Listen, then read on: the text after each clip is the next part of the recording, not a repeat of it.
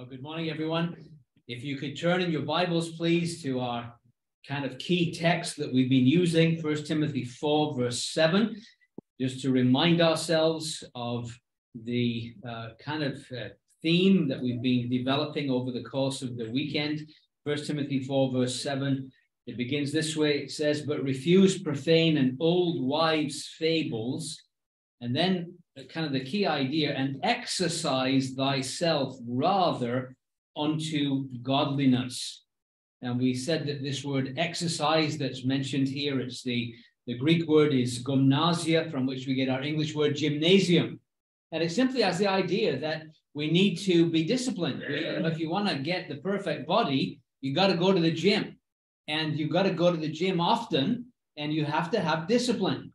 And if you want to be godly, then you have to have discipline. You'll just never drift into a life of godliness. And so the importance of discipline. And we talked about the disciplines of prayer, and both individual prayer and then commitment to corporate prayer. That's a discipline. It's a discipline that's needed in our lives, where we can be very ill-disciplined in the area of prayer. We talked about the discipline of the Word of God. Reading the Word of God, memorizing the Word of God, listening to the Word of God, making ourselves a people who are saturated in the Word of God, that we're thoroughly biblical in our thinking and in every way.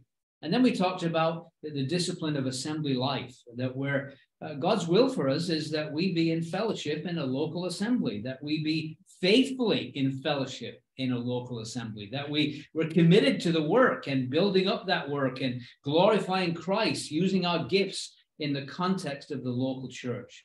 And now for our final area that we want to talk about the discipline of, and that's the discipline of being a witness for the Lord Jesus. And I want you to turn with me, please, to 1 Peter chapter 3, 1 Peter chapter 3, verse 15.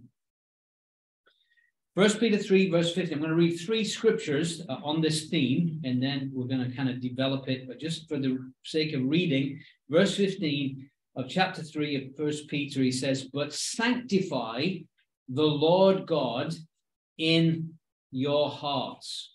Some translations read, "Set Jesus as Lord in your hearts."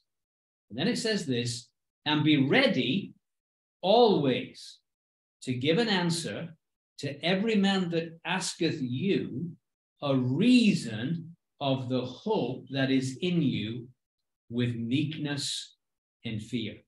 So the idea is that I should be always ready. There used to be a very famous battery called Ever Ready. Do you remember Ever Ready batteries? Or maybe you're in the Duracell generation, but Ever Ready was a big name in batteries. And the idea is that we should be ever ready to tell people the reason for the hope that's within us. We should be constantly ready. We'll talk more about that in a minute. Look at 2 Timothy chapter 4. We'll come back and look at these verses in more detail, but just for reading, 2 Timothy 4, verse 5, it says this, "But watch thou in all things, endure afflictions, do the work of an evangelist, make full proof of thy ministry." Paul speaking to Timothy, and if you remember anything about Timothy, Timothy was timid. He was a guy that needed lots of encouragement. He wasn't a bold kind of individual. And Paul said to him, "Timothy, do the work of an evangelist." Now, he might say, "Well, Paul, that's not my gift." He said, "It doesn't matter whether that's your gift. Do the work of an evangelist. I might not have the gift of giving. So every time the play passes every Sunday, I say, I don't have the gift of giving. Is that legitimate? No, I'm still responsible to give. And I'm still responsible to give out the gospel. Right? I'm responsible. Whether I'm gifted or not is irrelevant. Do the work of an evangelist. And you notice he says, endure afflictions. One of the reasons we don't like to do the work of an evangelist is we don't want to endure afflictions. We don't like it when people slam doors in our faces. We don't like it when people reject us. We don't like it when people say no, and we feel that keenly, right? So we don't want to endure afflictions, and so we don't do the work of an evangelist. And he says to Timothy, endure afflictions, do the work of an evangelist. You've got to they go together. There's going to be rejection. Just tell you a true story. I have a friend, he's a He preaches on the streets of Edmonton, Alberta. And this man is out in all weathers. Now, you think of Edmonton in the wintertime. He has a snowsuit. He goes out in his snowsuit and preaches every day on the streets of Edmonton. And somebody tried to stab him. Actually, that person that tried to stab him ended up in prison. And guess what happened to her in prison? It was a lady. She got saved. She came back to him because he's always on the same streets. And she went up to him and gave him a big hug and said, I tried to kill you one time, but now you're my brother. She got saved. Amazing. And so this guy, he's out and there's a lot of affliction. He gets a lot of heckles, the LGBTQ, whatever letters are going. They show up when he's preaching to hassle him, to try and, you talk about affliction. This guy goes through a lot of affliction. But last Wednesday, I got a text from him. 2 people that called on the name of the Lord and been saved on the streets of Edmonton last Wednesday. He's seeing blessing. Yeah, there's afflictions, but there's blessing. And so just want to encourage us, endure affliction. Be willing to put up with rejection, but it's not you they're rejecting. It's the Savior they're rejecting. It's not you they hate. It's the Lord Jesus that they hate. And so just be reminded of that. But again, one more verse, and then we're going to dive into this topic of the discipline of being a witness for Christ. Luke's Gospel, chapter 6. I'm going to try and make it practical as possible on how to be a witness for the Lord Jesus. Luke 6 and verse 45. Luke 6, verse 45. We read this. A good man out of the good treasure of his heart bringeth forth that which is good, and an evil man out of the evil treasure of his heart bringeth forth that which is evil. For of the abundance of the heart, his mouth speaketh. I just want you to get that last phrase. Out of the abundance of his heart, his mouth speaks. And the thought is simply this, that if your heart is full of love for Christ, it'll be a lot easier to speak about him. It's not hard to talk about someone you love. I can tell you a lot about my wife. It's not difficult for me to talk about Anne-Marie because she's had such an impact in my life. I thank God for it. It's very easy for me to do it, right? Because I love her. It's not hard. Even my grandkids, not difficult for me to talk about. I've already mentioned them during the course of it, right? It's not difficult. Somebody you love, you speak about them. How much do you love the Lord Jesus that you're willing to speak about him? Remember, we said that this is a devotional life. It's we're devoted, we're in love to a real person. Do we share about this person? So where's the discipline coming in? The discipline is disciplining our minds with a gospel mindset. Again, you're never going to drift into doing the work of an evangelist. Because life is busy, you get up, you eat your Wheaties, you do your stuff, and you never think about it. You got to have a disciplined mind. Why am I here? Why am I not in heaven right now? Why has the Lord left us here? It's not for worship, because we're going to do worship in heaven. We're going to do lots of worship in heaven. He's not left me here for that primary purpose. No, I am to worship while I'm here. The only thing that I can't do in heaven that I can do here is witness. Mm-hmm. Because everybody in heaven's already saved. So I can't tell somebody in heaven how to get saved because they're already only there because they're saved. But here, I have the privilege of witnessing for the Lord Jesus' sake. And so we want to have our minds with this gospel readiness. Look at Romans chapter 1, please. Why don't you see something about the Apostle Paul? Romans chapter 1, just a lovely chapter. And he just spells it out here. His mind. What kind of a mind did this great apostle to the Gentiles have? He says in verse 14, I am a debtor both to the Greeks and to the barbarians, both to the wise and to the unwise. He felt like he owed a debt to the human race because he had been given a message of how people can be saved. And he felt an obligation. I've got this message. I have an obligation to tell people this message, right? He felt a debt. He says, I'm a debtor to all these different people groups, the Greeks, to the barbarians, the wise, the unwise. And so then he says, verse 15, so much as in me is. So the idea is this, we could paraphrase it this way, with every fiber of my being, as much as in me is, I am ready to preach the gospel to you that are at Rome also, for I am not ashamed of the gospel of Christ, for it is the power of God unto salvation to everyone that believeth, to the Jew first, and also to the Greek. He's a debtor, he's ready, he's not ashamed. Now, we talked about the analogies Paul uses. He talks about the athlete, he talks about the soldier. And one thing about a soldier is that a soldier should be in a constant state of readiness, because war could break out at any moment. The Chinese could fly spy balloons over Montana, and the next minute you're at war, potentially, right? In other words, this is high-risk business. And as a soldier, you should be always ready. Well, you're a soldier of Jesus. If you're saved this morning, you're a soldier of Jesus Christ. And so you should be on a constant state of readiness. Readiness to take the fight to the enemy, to make an assault on his evil empire. And the Lord commanded it.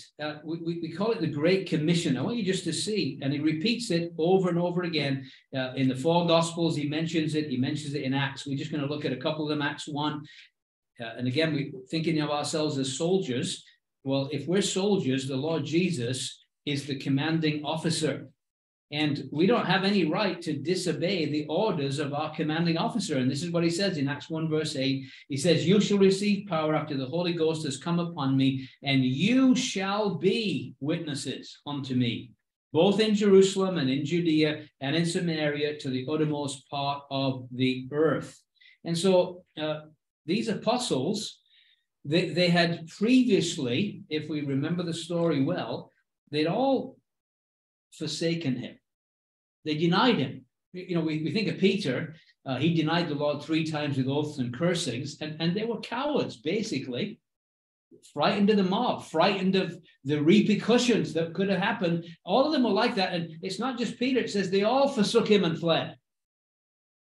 And yet he says, don't worry about that. That's then, but I'm going to do something. It's going to change. A game change is coming. You shall receive power after the Holy Ghost has come upon you.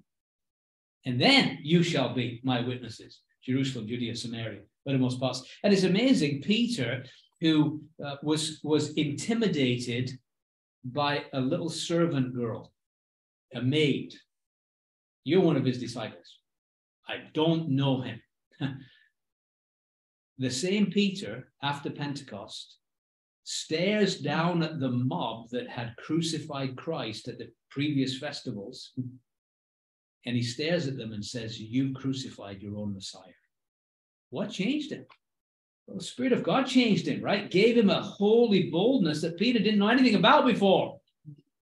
And that same Holy Spirit is available to give you boldness to speak for the Lord Jesus, even if you might be timid. I remember when I was a new Christian, our assembly had an open-air ministry, and we would go into the streets of Leeds and in a shopping precinct on Saturday mornings, and we would preach in the open air. And I never forget the first time that it was my turn. And I tell you, my knees were knocking, my stomach was churning, I was praying for rain. I mean, it was like nobody was more kind of against this idea. In fact, I remember in my unsaved days seeing a guy preaching the open air, thinking, this guy's nuts. And here I am, it's my turn. And I tell you, when I began to speak, my teeth were chattering. But amazingly, a boldness came from the Spirit of God. And I began to love open air preaching, and we did it every week for 2 years, every Saturday, and I became one of the main guys doing it. And it's amazing, totally against my nature. But the point is that we can do this. They'd been previously locked in an upper room with the doors bolted, and now in the power of the Spirit, all their fears were overcome, and these men were given a boldness to speak for Christ. And the same Spirit is available to give you a boldness to speak for the Lord Jesus. And so we see it in Acts 1:8, we see it in Matthew 28, all authority in heaven and earth is given to me. Go ye therefore, right? I mean, he's the ultimate commander-in-chief, and he says, go, and you better have a good reason to say, no, I'm not going. And as you go, you make disciples of all the nations. Now, we talk a lot about Acts 2. We talked about it yesterday, about those that gladly received his word were baptized, and they continued steadfastly in the apostles' doctrine and all these things. But what's interesting is that actually it didn't start with Acts chapter 2. You see, how did those gladly receive his word that were baptized? You got to back up. It began in a prayer meeting, Acts chapter 1, where for 10 days they were in that prayer meeting, 120 of them. Then the Spirit of God came on the day of Pentecost, gave them holy boldness. And the first thing they did when they came out of that upper room is they had an open air gospel meeting. And 3,000 people were saved. And those that gladly received his word, they're the ones that were baptized and continue steadfastly. And so we've got to say that somehow we've got to back it up a bit. Yeah, we want to do these New Testament things, but if what we need more than anything else is new life, new converts, new people. And it's amazing when you get new life, new believers in an assembly. The amazing thing about it is that, you'll show them a truth that you've known for years, and they get so excited. I mean, they'll say, wow, is that really true? And you say, yeah, it is. And then suddenly, guess what happens? You think, wow, it really is something, isn't it? See, we've almost got used to this stuff.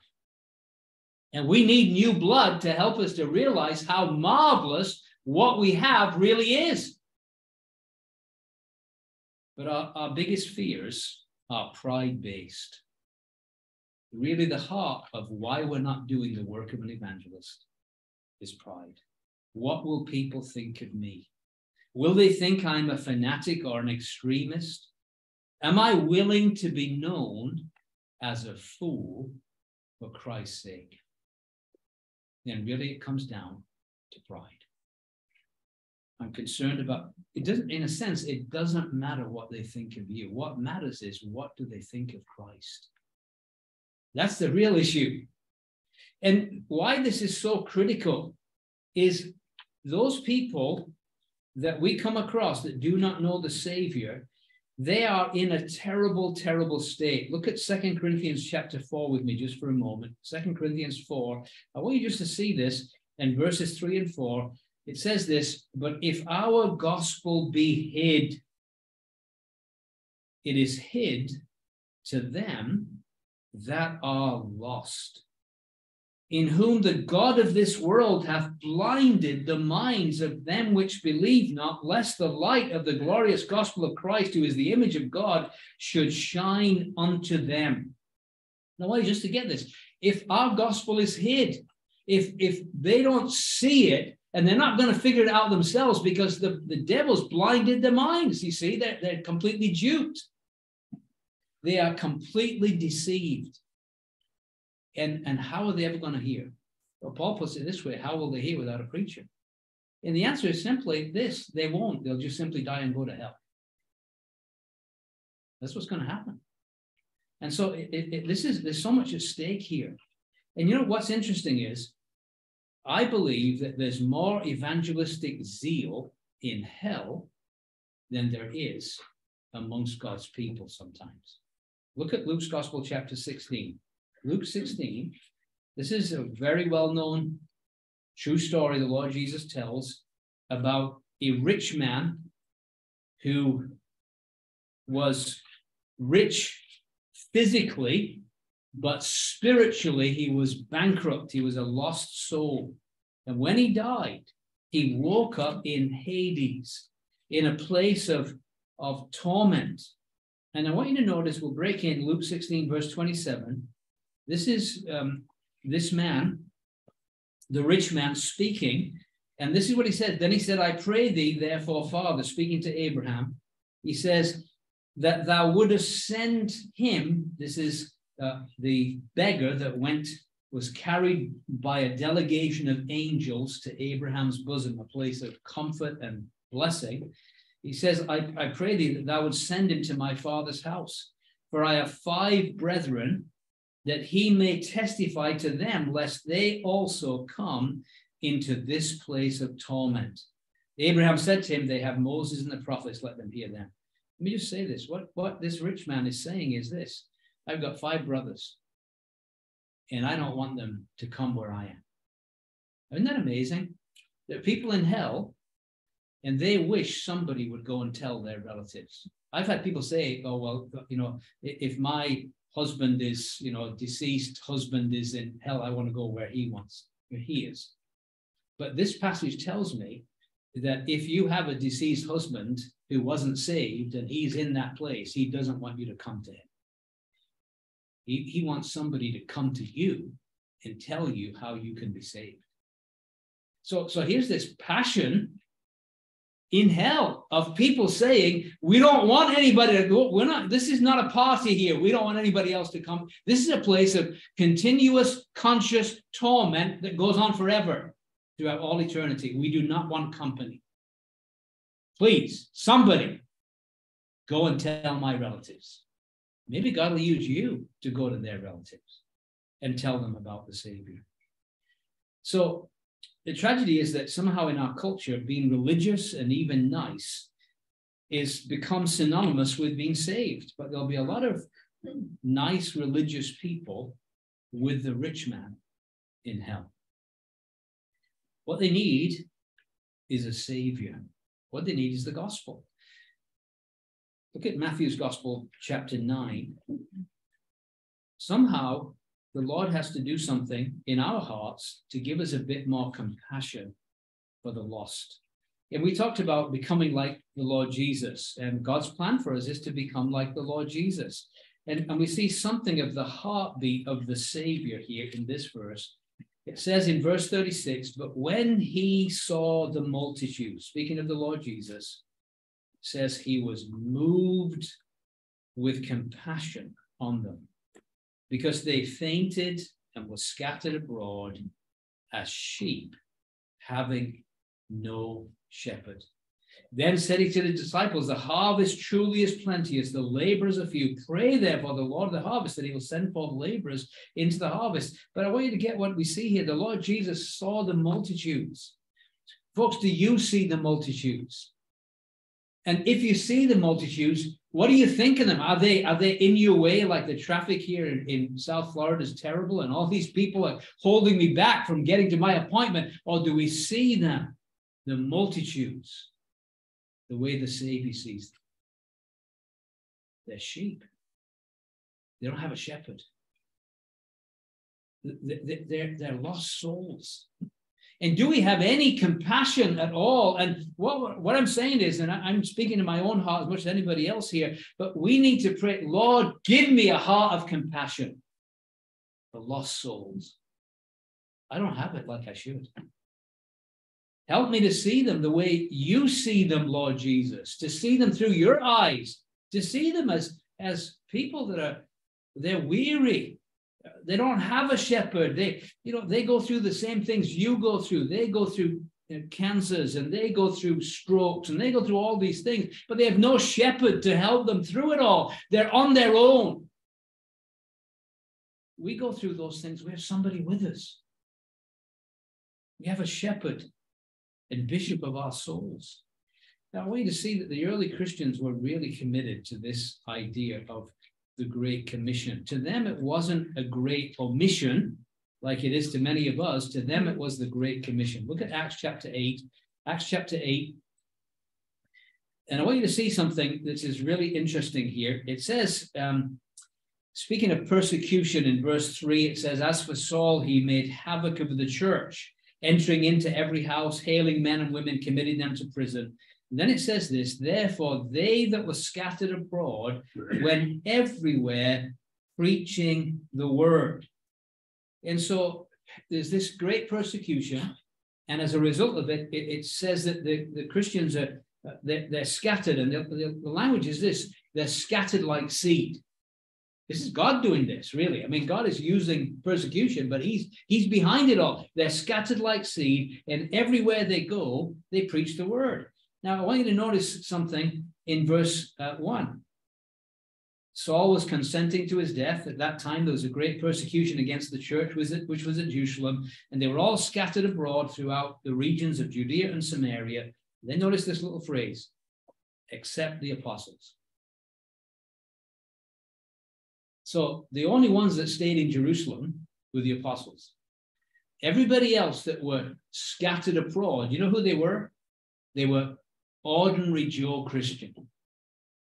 Right? They hadn't had the training, the 3 years that the apostles had 3.5 years. They hadn't been to the Jesus school, so to speak. They were just ordinary believers, just like you and I, not professional in any way. And as they were scattered everywhere they went, they preached the word. This is not the professionals. This is the ordinary believer. When we came back from Norway, we got a Lyft. It's kind of like an Uber. Some of you know Lyft. Anyway, I have an account with Lyft, and we got a Lyft, my wife and I. And the guy who gave us a Lyft, his name was Bob.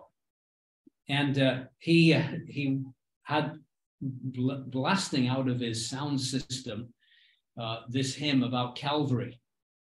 And so we just commented, we'd like your music. And he said, do you want me to sing it to you? So he was driving down the highway. He's belting out this song full voice.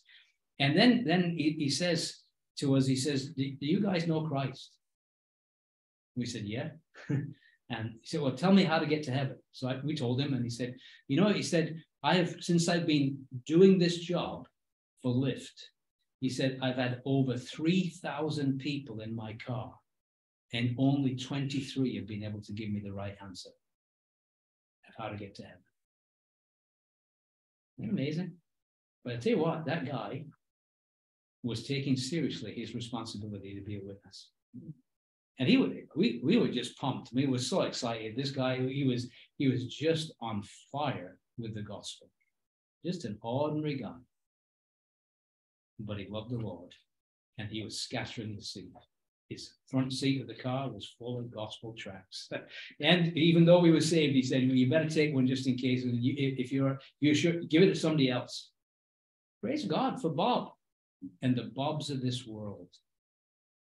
And the only way this world will ever be evangelized if God gives us more Bobs who take it seriously, who are disciplined. They have a disciplined mind about the gospel.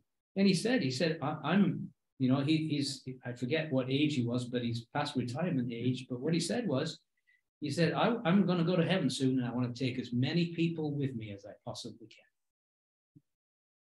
Praise God. Do you want to take as many with you as you possibly can? Well, we better get busy. Let me say this, that there's not going to be any progress without witnessing and sharing the gospel. Because there was a day in America where people came to church. Like it was, people sent their kids to Sunday school. It was the whole culture, really, wasn't it? That culture's gone, folks. In Britain, one of the things that we found in England was that we hardly ever got any visitors who were unsaved coming to meetings. And if we wanted to reach people, we had to go where they were. You had to go into the open air because it was a post-Christian culture. So Sunday evening, people didn't go to the gospel service. They just didn't do it.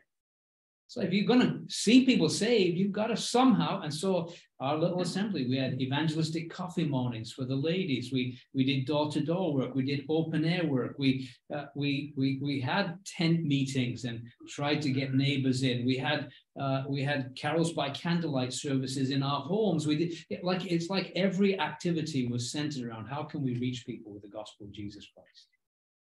And we were seeing people saved. I remember when I got baptized, the hall was so filled that the platform, there were people sat all around the platform.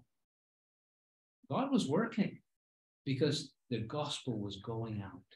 And people, if you don't sow, what does Scripture say? You don't reap. But if you sow, kind of a law of the harvest, what happens? You reap. And that was the kind of Christianity that we were saved into. Look at Psalm 126. Psalm 126. Book of Psalms, Psalm 126. Just this idea, the principle of sowing and reaping, as we consider this very important topic this morning. And so it says in verse 5 and 6, it says, they that sow in tears shall reap in joy. Lord, break my heart over lost sinners. He that goeth forth and weepeth, bearing precious seed, shall doubtless come again with rejoicing, bringing his sheaves with him.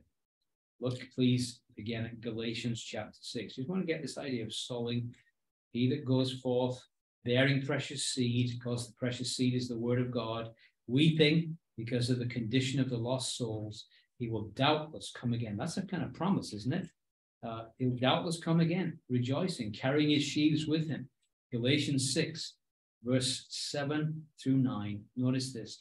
Be not deceived, God is not mocked. Whatsoever a man soweth, that shall he also reap. For he that soweth to his flesh shall of the flesh reap corruption. He that soweth to the Spirit shall of the Spirit reap everlasting life. And let us not be, notice verse 9, let us not be weary in well-doing, for in due season we shall reap if we faint not. That's a promise, isn't it? If you keep on sowing, and you're sowing the good seed of the word of God, the promise is that doubtless, without question, you're going to come again rejoicing. Because if you sow, you'll reap. I find if I don't sow, I don't reap. I just find that's the way it is. If I don't do door-to-door work, I don't get to speak to souls. If I don't do those kind of things. And so it's when you do those things, that's when you get to talk to souls. I've never been out knocking on doors, ever, when I haven't had opportunities to speak to a sinner about his soul. And I've had people say to me on the doorstep, they've said things like this: we have never heard this before. Thank you for coming to tell us. Now, that's a shock, isn't it? I had a friend, we're in North Carolina, having some meetings, a dear friend there. He was in his 70s, and he'd never, ever knocked on a door. And he heard me speak, and he said, take me out, I want to go. So I said, okay, we'll go. So we went, and the first place we went, it was right near the hall. We knocked on this door, and a lady was inside, and she shouted, please come in, I can't come to the door. And so we both went in, and there's a lady, she's sat on the couch, her leg is up, and she's got a cast on it.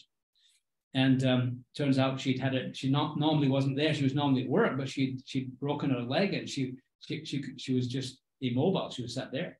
So we went and told her why we were there, and she said, it's so interesting. Years ago, I went to Sunday school, I heard the gospel, and I believed it, and I've gotten so far away from the Lord. And I was just thinking about that story about the 99 sheep and the one that went astray. And I was wondering who really cared about my soul. And you came to my door. Oh. So this is the first door this man has ever knocked on. He's sold. I mean, he is totally sold. One door, next door, great up, invited in. People just open to listen to what we had to say. And that was the experience the whole day. This guy's blown away. People say door-to-door work doesn't really work. People that usually say door-to-door work doesn't usually work don't do door-to-door work. But it was a lot of things we say don't work. It's a cop-out because we don't do it. And so we need to be sowing. Pray for boldness. It's amazing that we talked, it's kind of bringing some of these things together. The word of God is the good seed we sow. We need to know the scriptures effectively. We need to pray for boldness, pray for open doors. Just look, please, at Acts chapter 4 and verses 28 through 31. Powerful verses. But here are people, and they're the same people, by the way, that received the Spirit on the day of Pentecost. And they say in verse 29, and now, Lord, behold their threatenings. They're being threatened, you see, by the authorities not to speak in the name of Jesus. And grant to thy servants, they said, with all boldness, that they may speak thy word, by stretching forth thine hand to heal, and that signs and wonders may be done by the name of thy holy child Jesus. And when they had prayed, the place was shaken where they were assembled together, and they were all filled with the Holy Ghost, and they spake the word of God with boldness. By the way, they were filled on the day of Pentecost, and now they're filled again in Acts chapter 4. Isn't that interesting? See, we need to be constantly filled with the Holy Spirit. And as they're filled, they're given boldness to speak the word of God. And also praying for open doors. Colossians chapter 4 and verse 3. The great apostle Paul, this great missionary, but he says, withal praying also for us that God would open unto us a door of utterance to speak the mystery of Christ, for which I am also in bonds. And so it's good to pray, Lord, give me boldness and give me an open door. In fact, it's really good to pray about witnessing. My wife and I, we often would have opportunities with people, and we'd think about great things to say to them after they'd gone. You ever had that experience? At the time, you're kind of all tongue-tied, you can't think of anything to say, and then after the opportunity's passed, all of a sudden you think of all these brilliant things that you could have said, if you've ever had that experience. So I said to the Lord, I said, Lord, you're giving us some great thoughts, just the timing is off. If you could back it up a bit, we might be able to do more witnessing. And it was amazing. We found ourselves in opportunities where we just had so many opportunities, and the Lord gave us the right thing to say. There's a guy, I was getting some equipment from a truck, and the day came to return it, and the guy is chaining on this machine. It was a machine for cleaning the gutters, kind of like a forklift thing or whatever. Anyway, he's chaining it back onto the truck, and I said to him, it says, the Bible talks about people who are going to be chained in darkness forever and ever and ever. You ever thought about that? See, the chain was a link. No pun intended, but it was, it's kind of finding something. We had another guy came and he had to clean our fireplace. And I said, it's all about fire prevention, isn't it? That's what you're doing. You're trying to clean our fireplace so we don't have a fire, a fire that does damage, not a fire that keeps us warm. And I said, do you ever think about the ultimate fire prevention?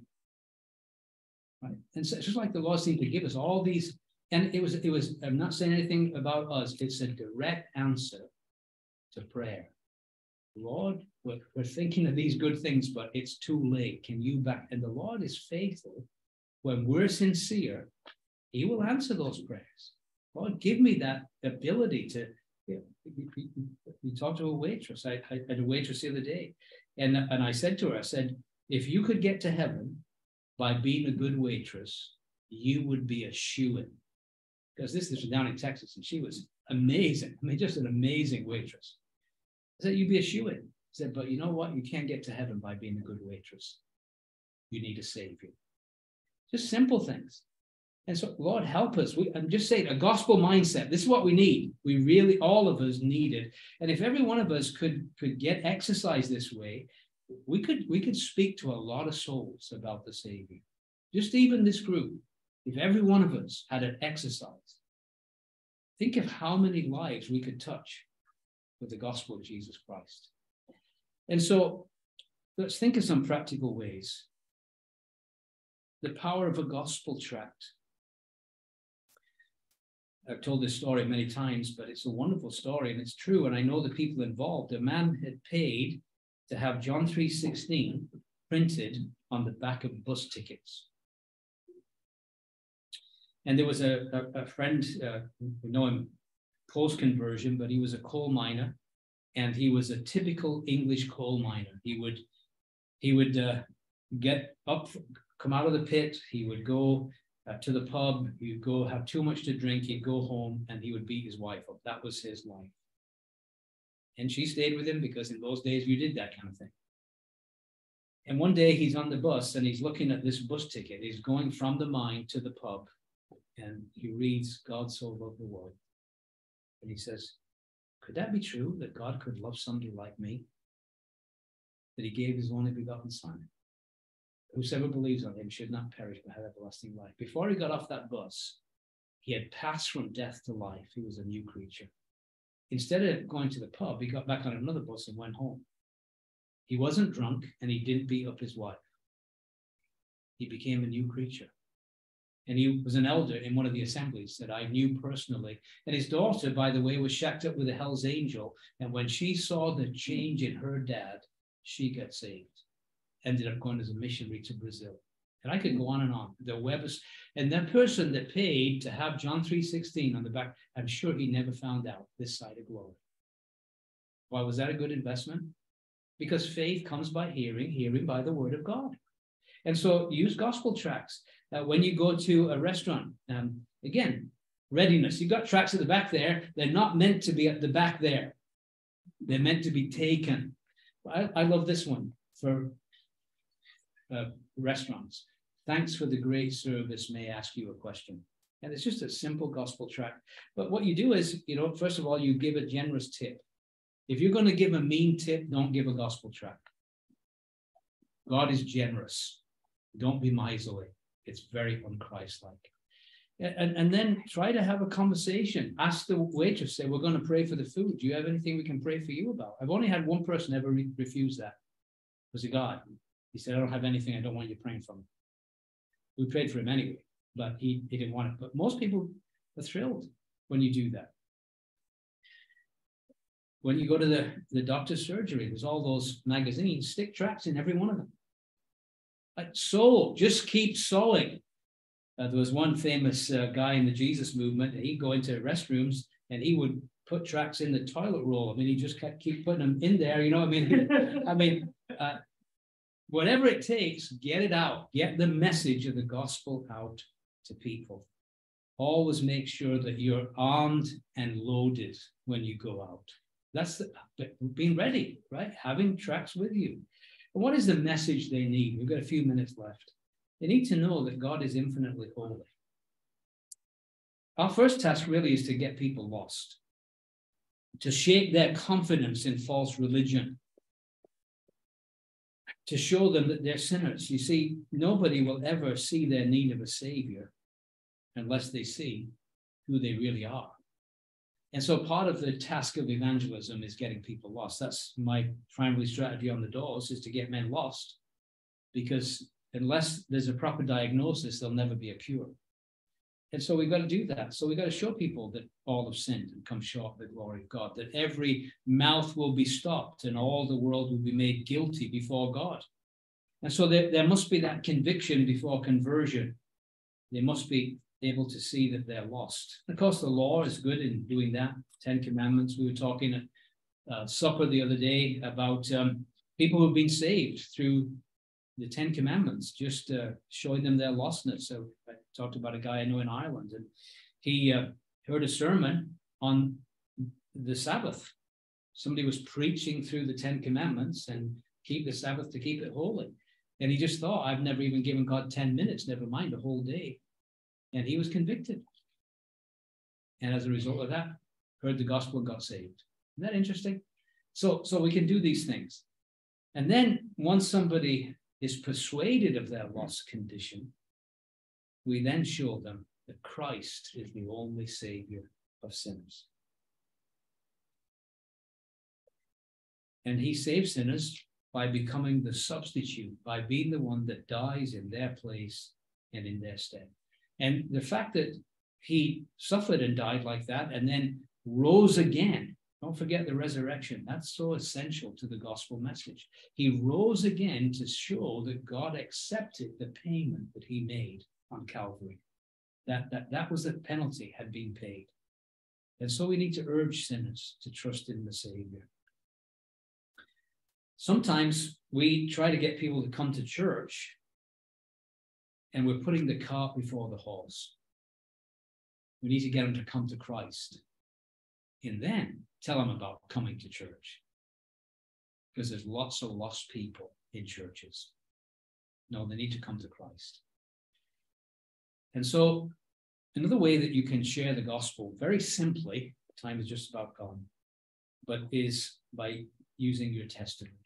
one thing that you have, you're a believer in the Lord Jesus, is you have a testimony. The Apostle Paul, we read about the actual event of his conversion in Acts chapter 9. But he repeats it in chapter 22, and he repeats it in chapter 26, and then he alludes to it in 1 Timothy chapter 1, verse 15 and 16. And the idea is this, that every chance that Paul gets, he tells people, listen, let me tell you how I got saved. And there's something wonderful about a testimony, isn't it? It's unique. Nobody can contradict it. Like, this is my story. This is what happened to me. And so write out your personal testimony. If you've never done that, and pray, Lord, give me an opportunity to tell somebody how I got saved. And ask them what they think. You ever had an experience like that? These are just simple things, but it's a discipline. It's a disciplined mindset. You will never drift into doing the work of an evangelist. It begins with a way of thinking. And we need the Lord to change us. We need the Lord to show us, Lord, you have blessed me so much through the work of your Son, the Lord Jesus. I mean, I'm on my way to heaven. I mean, I'm one heartbeat away from an eternity in the presence of the Lord. I deserve the hottest hell, but look at me, I'm saved. And I want to share it with others. I want others to know how they can have the same joy of forgiveness of sins, of new life, of new purpose, of satisfaction. Like, sin is really expensive. You know that? Really costly. When I was unsaved, I had no money because I was spending it all on drink and all these other things, and I was constantly skint. I had no money. Now, I'm high all the time, and I don't need artificial substance. I've got the joy of the Lord is my strength. And it's yours too. And it cost him everything, cost us nothing. Oh, what a blessing we have. But let's not be mean. I remember when my firstborn son was born, getting on the phone and calling everybody that I knew to tell him, I got a boy. I was pretty excited. Well, I got a ticket to heaven. Is that exciting? Paid in full. First class. I'm on my way. Let's share that with others. Let's be disciplined.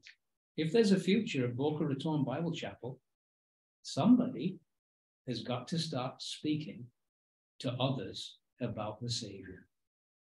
You can't depend on retirees moving to Florida to build your assembly. It's not going to happen. You need something better than that. The gospel of Jesus Christ. Let's pray. Father, we come before thee. We again just are so thankful for the examples that have gone before us. Men who are, even people that told us, Lord, how grateful we are that somebody had the boldness to speak to us about our soul's condition. Lord, we're ever in their debt.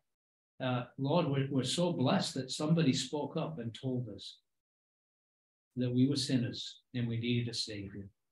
And Father, we pray that you would give us holy boldness. Lord, forgive us. We're not very bold, but give us boldness. Give us supernatural boldness from thyself, from the Spirit of God, to be able to get over our timidness, get over our pride of what people will think to us, of us. And Lord, just help us to be able to speak to souls. Lord, even this week, Lord, if we could just make it a purpose in our minds. Lord, give me opportunity this week to speak to some lost sinner about the Savior. I'll give thee the glory. In Jesus' name, amen.